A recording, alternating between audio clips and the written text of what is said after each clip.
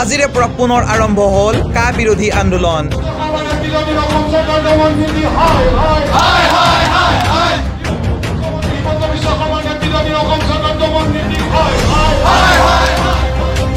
ছাত্ৰ নেতা ডক্টৰ সমুজ্জ্বল কুমাৰ ভট্টাচাৰ্যৰ নেতৃত্বত তথা নেচৰ আহ্বানত সমগ্ৰ উত্তৰ পূৰ্বাঞ্চলৰ ছাত্ৰ সন্থাই আৰম্ভ কৰিলে কা আন্দোলন।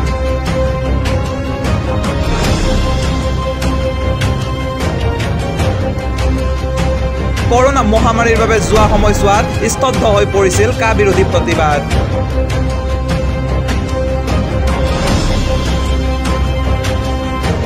উত্তৰ পূৰ্বাঞ্চলৰ খিলঞ্জীয়া মানুহৰ সুৰক্ষিত ভৱিষ্যত নিশ্চিত কৰাৰ দাবীত উত্তৰ পূবৰ প্ৰতিখন ৰাজ্যত বিক্ষোভ প্ৰদৰ্শন কৰা হ'ব বুলি জানিব পৰা গৈছে।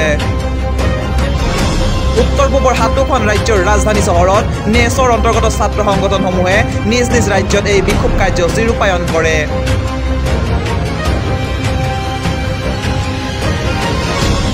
অসমত সদৌ অসম ছাত্ৰ সন্থাৰ উদ্যোগত গুৱাহাটী মহানগৰীত এই বিক্ষোভ প্ৰদৰ্শন কৰা হয়।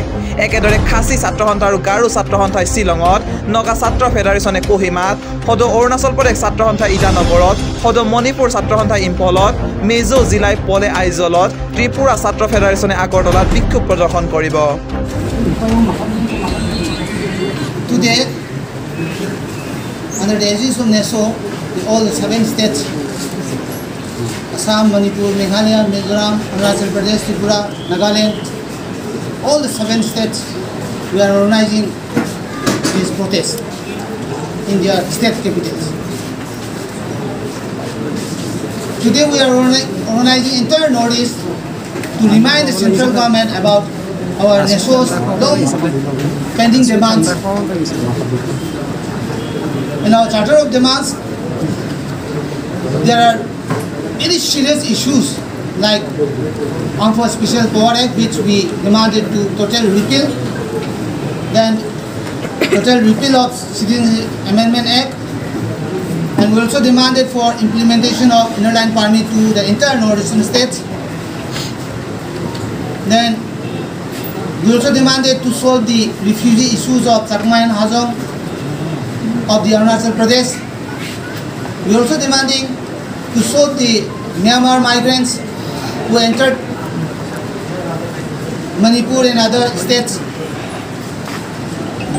to solve these refugee issues.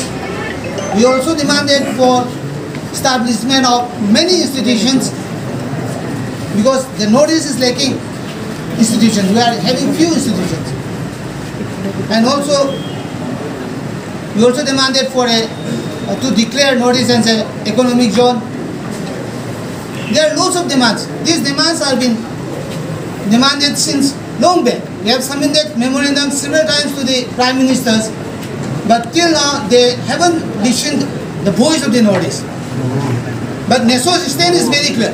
We are very far. We will continue our protest. We will continue our demands until all the demands are being met. With these few words, thank you very much.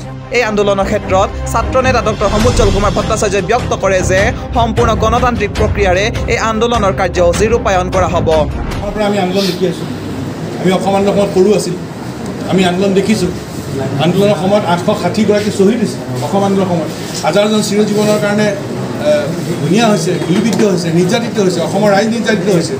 সেইকাৰণে আমি ক'ব খোজোঁ যে কোনো দমনে আমাৰ অহিংস গণতান্ত্ৰিক আন্দোলন স্তব্ধ কৰিব নোৱাৰে। কাৰণ আমি খিলঞ্জীয়া মানুহ, এইখন অসম আমাৰতো, এইখন অসমত, এইখন নৰ্থ ইষ্ট আমাৰ। ইয়াত খিলঞ্জীয়া মানুহৰ প্ৰভুত্ব থাকিব লাগিব, নিয়ন্ত্ৰণ থাকিব লাগিব, সৰ্বকাৰণৰ কাৰণে নিৰ্ণায়ক অধিকাৰ আমাৰ হাতত থাকিব লাগিব। এইটোৱে মূল বিষয়, আৰু সেই বিষয়টো লৈ আগুৱাই আমি যামেই, সেই বিষয়ত আমি মাত মাতিমেই। তাক কোনো ধৰণৰ বাধাই আমাক স্তব্ধ কৰিব। অসমৰ ৰাইজে কাম মনা নাই। অসম আৰু উত্তৰ পূৰ্বাঞ্চলে অবৈধ বিদেশী বুজা নলয়। উত্তৰ পূৰ্বাঞ্চল অবৈধ বাংলাদেশীৰ চৰণীয়া পথাৰো নহয় আৰু ডাষ্টবিনো নহয়। চৰকাৰে পুনৰবাৰ বুলি ক'লে ভুল হ'ব। কা আন্দোলন চলি আছে, কা আন্দোলন চলি আছে। সেই সময়ত কোভিড আহিল, লকডাউন আহিল, পৰীক্ষা আহিল, সেইকাৰণে সীমিত হ'ল। চলি থকা আন্দোলনটোকে আজি নৰ্থ ইষ্ট উত্তৰ পূৰ্বাঞ্চল ভিত্তিক কা বাতিলৰ লগতে আন আন উত্তৰ পূৰ্বাঞ্চলৰ খিলঞ্জীয়া মানুহৰ বিষয় সমস্যাবলৈ আজি প্ৰতিবাদ কাৰ্যসূচী হৈছে। আৰু এইটো কথা ঠিক, আমি শিক্ষা গ্ৰহণ আৰু আন্দোলন এই দুইটা আমি সমান্তৰালভাৱে আগুৱাই দিম। আৰু আমাৰ গণতান্ত্ৰিক আন্দোলনৰ আইনগত যুঁজ সমানে চলিব। কাৰণ উত্তৰ পূৰ্বাঞ্চল ছাত্ৰ সংগঠন আৰু সদৌ অসম ছাত্ৰ সন্থাই প্ৰথম আমি উচ্চতম ন্যায়ালয়ত আবেদন দিছোঁ, তাৰপিছত বিভিন্ন সংগঠন ব্যক্তিও দিছে। গতিকে আমাৰ গণতান্ত্ৰিক আন্দোলন আৰু আইনী যুঁজ চলি থাকিব কাৰণ এই বিষয়টো বাচি থকাৰ কথাটো অতিৰিক্ত 43 বছৰৰ অবৈধ বাংলাদেশী বুজা আমাৰ ওপৰত জাপি দিছে যিটো কথা আমি মানি ল'ব নোৱাৰোঁ কাৰণ আমাৰ অসম আৰু উত্তৰাঞ্চলত অবৈধ বাংলাদেশী ডাষ্টবিন নহয় চৰণীয়া পথাৰ নহয় নেচৰ দাবী পূৰণ নোহোৱালৈকে উত্তৰ পূৰ্বাঞ্চল জুৰি অহিংস আন্দোলন অব্যাহত থাকিব বুলিও তেওঁ চৰকাৰক সকীয়াই দিয়ে আমি আগতে কৈছোঁ যে ছাত্ৰ ছাত্ৰীয়ে পঢ়া শুনা কৰিব আন্দোলন কা বিৰোধী আন্দোলন চলি থকাৰ সময়ত কোভিড আহিল লকডাউন আহিল পৰীক্ষা আহিল স্বাভাৱিকভাৱে আন্দোলন স্থগিত হৈছে কিন্তু এই কা বিৰোধী আৰু এই অবৈধ বাংলাদেশীৰ কবলৰ পৰা খিলঞ্জীয়া মানুহৰ ৰক্ষা কৰাৰ বিষয়ৰ যি অগণি সেই অগণি অসম আৰু উত্তৰ পূৰ্বাঞ্চলৰ খিলঞ্জীয়া মানুহৰ প্ৰত্যেকৰে হৃদয়ত জ্বলি আছে আৰু আজি উত্তৰ পূৰ্বাঞ্চল ছাত্ৰ সন্থাৰ আহ্বানত উত্তৰ পূৰ্বাঞ্চলৰ 7খন ৰাজ্যৰ ৰাজধানীত প্ৰতিবাদ হৈছে বহুত বিভিন্ন বিষয়ক লৈ কা বাতিল আৰু আন সকলো বিষয় জ্বলন্ত বিদেশী নাগৰিকৰ সমস্যাৰ সমাধান উত্তৰ পূৰ্বাঞ্চলত অসমত অসম চুক্তি ৰূপায়ণ ত্ৰিপুৰাৰ খিলঞ্জীয়া মানুহৰ সাংবিধানিক ৰক্ষা কৱচ প্ৰদান অসমত উচ্চস্তৰীয় কমিটিৰ বিপ্লৱ কুমাৰ ডাঙৰীয়াৰ কমিটিৰ প্ৰতিবেদন কাৰ্যকৰী কৰি সাংবিধানিক ৰক্ষা কৱচ প্ৰদান অসমৰ বান খহনীয়া সমস্যাক ৰাষ্ট্ৰীয় সমস্যা হিচাপে সমাধান ত্ৰিপুৰাৰ খিলঞ্জীয়া ত্ৰিপুৰীক সাংবিধানিক ৰক্ষা কৱচ প্ৰদান আৰু উত্তৰ পূৰ্বাঞ্চলৰ ছাত্ৰ ছাত্ৰীৰ শৈক্ষিক সমস্যা সমাধান আচপাছ সম্পূৰ্ণভাৱে প্ৰত্যাহাৰ আৰু উত্তৰ পূৰ্বাঞ্চলৰ নিয়োগ মণ্ডল হিচাপে ঘোষণা কৰাকে ধৰি মূলতঃ উত্তৰ পূৰ্বাঞ্চলৰ খিলঞ্জীয়া মানুহৰ সুৰক্ষিত ভৱিষ্যত নিশ্চিত কৰাৰ কাৰণে উত্তৰ পূৰ্বাঞ্চল জুৰি এইটো প্ৰতিবাদ আছিল উত্তৰ পূৰ্বাঞ্চল জুৰি এইটো আন্দোলন আছিল অসমতো সদৌ অসম ছাত্ৰ সন্থাৰ উদ্যোগত এই আন্দোলনৰ কাৰ্যসূচী ৰূপায়ণৰ ব্যৱস্থা কৰা হৈছিল আৰু আমাৰ গুৱাহাটী ক্লাবৰ ৰোটাৰীত এই কাৰ্যসূচীৰ ৰূপায়ণৰ যোজা কৰা হৈছিল প্ৰশাসনে জনালে যে অকল সৰু সজাইহে প্ৰতিবাদ হ'ব পাৰে বেলেগত প্ৰতিবাদ হ'ব নোৱাৰে সেই কথাটোত অসম চৰকাৰৰ এই দমনমূলক ব্যৱস্থাক আমি ধিক্কাৰ দিছোঁ অৰিহণা দিছোঁ কাৰণ শান্তিপূৰ্ণ অহিংস আন্দোলন হ'ব পাৰে অহিংস গণতান্ত্ৰিক আন্দোলন ৰাইজৰ কৰাৰ অধিকাৰ আছে নিউজ 12 অসম নৰ্থ ইষ্ট যাত্ৰা আমাৰ অবিৰত সংকল্প অপ্ৰতিৰোধ্য